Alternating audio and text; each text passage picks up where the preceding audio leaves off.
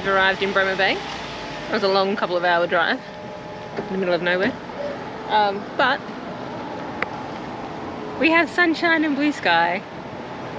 Yay! And green grass. And green grass. Ah, so good, so good. It's a little bit chilly still, but that's okay because there's blue sky and sun. I think it's been like a week since we've seen the sun. That's why I'm like, sun.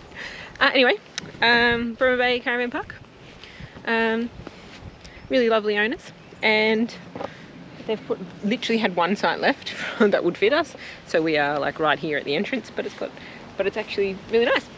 Green grass and trees, and close to the playground. We can see Aria from the playground, from the site. There's tennis courts here too, which is cool. Not often you see tennis courts in the caravan park. But yeah, I'll just get a bit set up and then I'll give you a bit more information of the caravan park.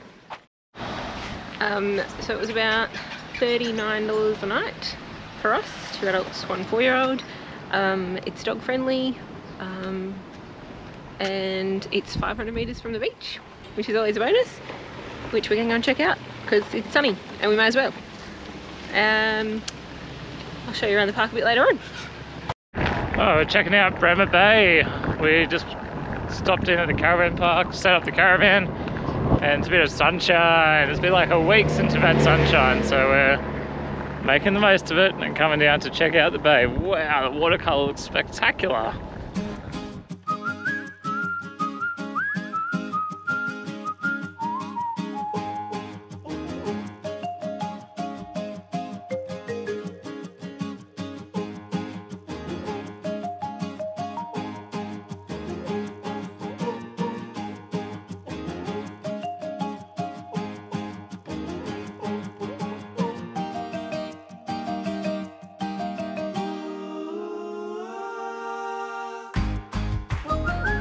So I don't think I've ever seen water this colour.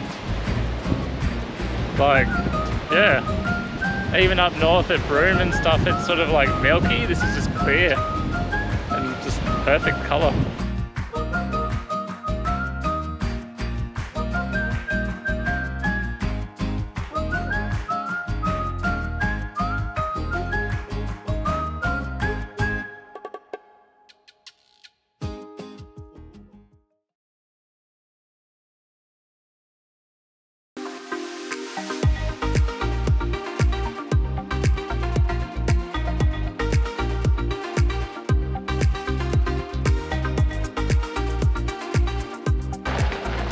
What do you reckon of Bremer Bay, Amanda? I love it. Nice little town, hey? I love Bremer Bay. I love that it's sunny. Woo! We can explore.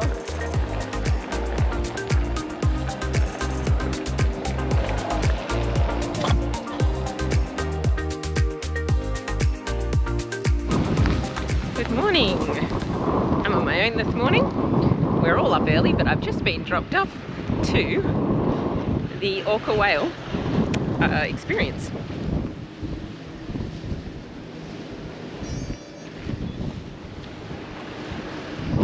Something that's been on my bucket list, and we are here at the right time, right at the end of the orca season, and so I'm doing it because I can.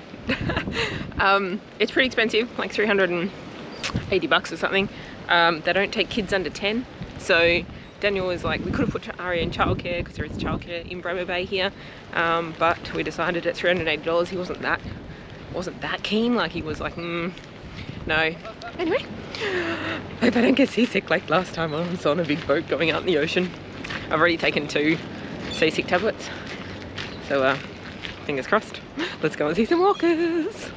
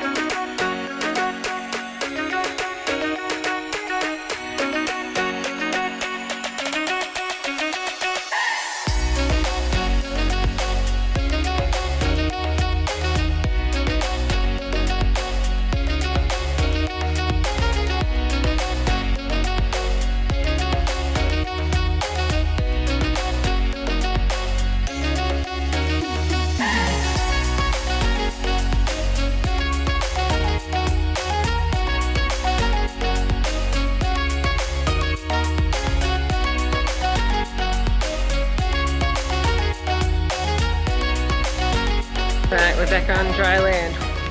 I survived. I was very close in terms of being sick because it is rough. We went on a medium to calm day and it was rough. So my advice to you is if you are a person that gets motion sickness, be prepared. Take motion sickness tablets the night before, the morning of, take some for while you're on there, for the trip back, and yeah, just be prepared. You're better off being prepared and over prepared than not being prepared, in my opinion. And it's cold. It's a beautiful sunny warm 25-degree day here, but I needed long pants and my extra thick kind of jacket because it's freezing cold out there as well. With the wind, because you do go a fair way. You power at high speed for like an hour and a bit, and then you spend about anywhere to 3 to 4 hours with the orcas, following around, watching them play, let them coming right up to the boat and things like that, and then you power back for about 2 hours. So that wind is cold. The tour was so worth it. One of those once in a lifetime opportunities. You don't get to see orca whales very often in Australia, so it's really awesome. It's actually a family run business as well, in that the dad is the skipper, the mum is the main kind of cabin person, the daughters are there as well, helping you out with food and drinks and giving you information and that kind of stuff, running the place. And they also have marine biologists come on and do heaps of information and explain everything that's going on as much as they can. And while they're out there, they use that as an opportunity to research the orcas as well. Today was one of the baby orcas' first introduction to the ship and the people.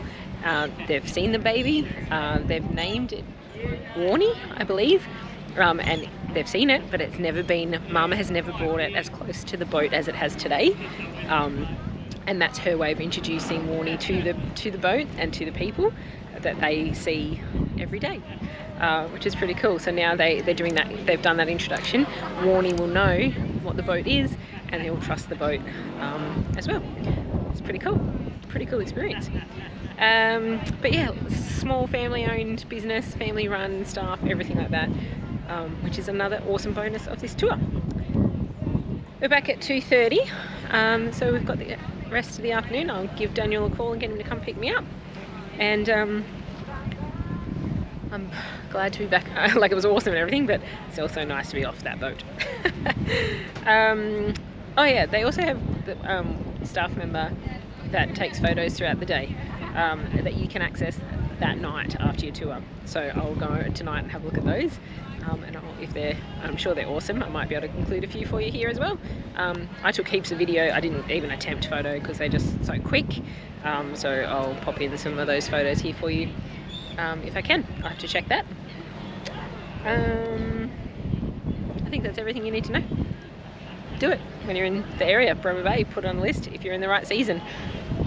January to April, February to April, something like that. But yeah, it's pretty awesome. I just remembered about lunch food stuff. So there's soft drinks, water, snacks, muffins, biscuits, and wraps, sausage rolls, pies, ham, cheese, toasties, all kind of cooked and warmed up, supplied, etc. Fruit, all throughout the day, the whole time. So I took a few snacks just in case because I wasn't sure what they would have. Didn't use any of my own snacks. I didn't need to.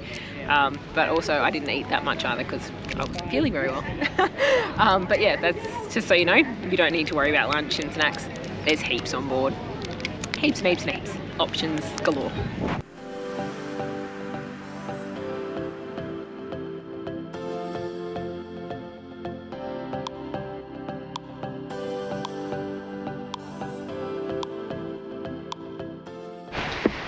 Alright, I'm waiting for Daniel to pick me up, so I'm walking along the beach. This is, I think, Fishery Bay, Fishery Beach, something like that. It is magical. So clear, so blue, so calm. Ah, Bremer Bay, you are magical. If you have not come to Bremer Bay, along this area, you know, I know it's like 60 k's off the main road into this old tiny place, but check it out. It's amazing, amazing.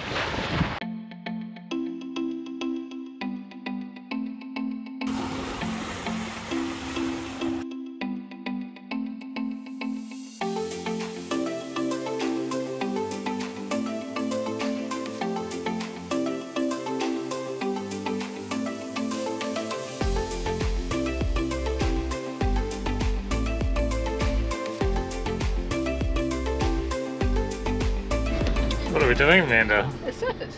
Sorry. Yeah. We're going for a bit of an explore. Impromptu Forward drive. forward drive To nature. for a sunset spot. We're at Native Dog Beach near Bremer Bay, WA.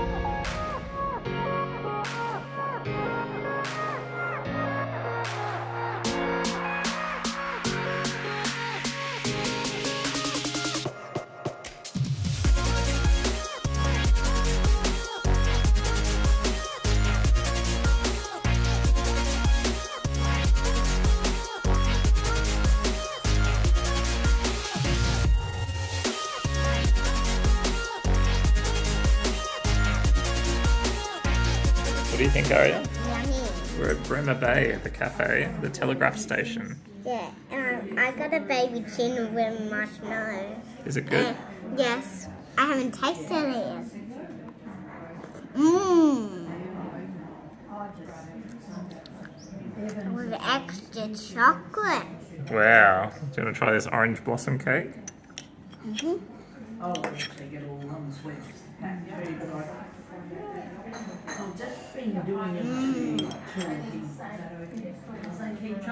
Yummy? Mm, No, not yet. Was that good? yummy.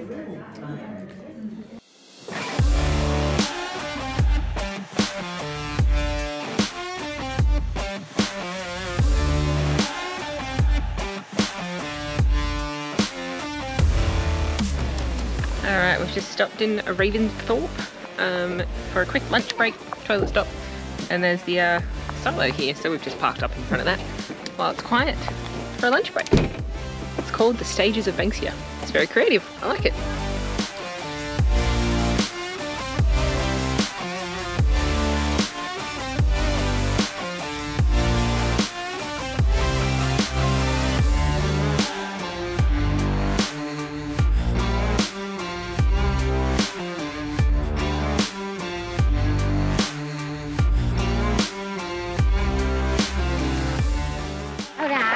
we have arrived at 4 Mile Campground. Last campsite. The last campsite. So that's what I was going to say. Book a site online. We booked ages ago, but when we got here, it's not allocated, so we just had to go with whatever the site was that was left. Which is okay, which is except fine. if you don't fit in like Except if you don't fit. Because Like, some of them so- are bloody small. That's it. They're online. They're a 10 by 6 Yeah. metre for a caravan, but they're not 10 by 6 metres. Like if you look at ours, we actually got one 10 by that's... 6 metres. We got one that's... We got one that is, but the next one's down. There's no way we'd even like fit. a little motorhome. You'd fit a motorhome or a camper trailer or a little 19-foot van or something. Like you wouldn't actually fit. So Yeah. Just be careful. Come a bit earlier. come a bit earlier. I mean, it's 3 Like I know o'clock, you've booked, but because it's not allocated, Yeah. you can still end up with something that doesn't fit you. Like, so yeah, national parks pass required, bookings required. I can't even remember how much it was because it was that long ago that we booked it. Can't remember. Anyway, weather's not... It's like $20 a night, I think. $20 a night. Okay. Weather's not the best, but you know, when we've made these bookings, you can't control the weather for when you come. So we're actually literally just parked and walking to the beach because it's not raining right now. So we're going to enjoy that while we can. Looks like there was picnic tables and that kind of thing here. Typical national park camp. No water. Bring your own. I haven't seen a toilet yet, but anyway, I haven't really looked around. There was a toilet. There you go. Anyway, we're going to enjoy the beach in the clouds.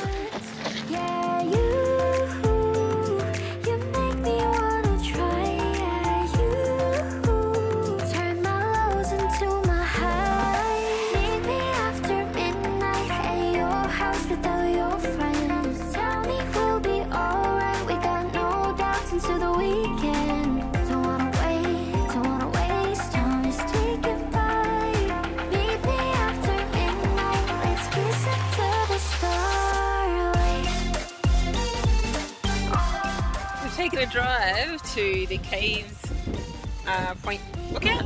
It's so windy and so cold, but it's really cool. It's really cool. On a nice day, this area would be absolutely beautiful.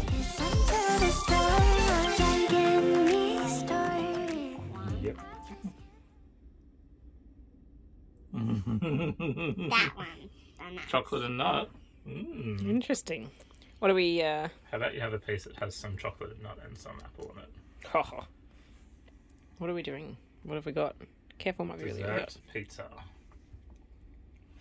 Yeah, we had. First time we've ever tried it. Yeah, we had pizza night tonight, so we finally had pizza bases that don't have the herb on them. Yeah. And we made a apple and cinnamon. And a chopped hazelnut. What do you think, Aria? Good? We nailed it. This chocolate and hazelnut is just ridiculous, and the apple one I think is probably even better. The kind of nibbles that when you think about it.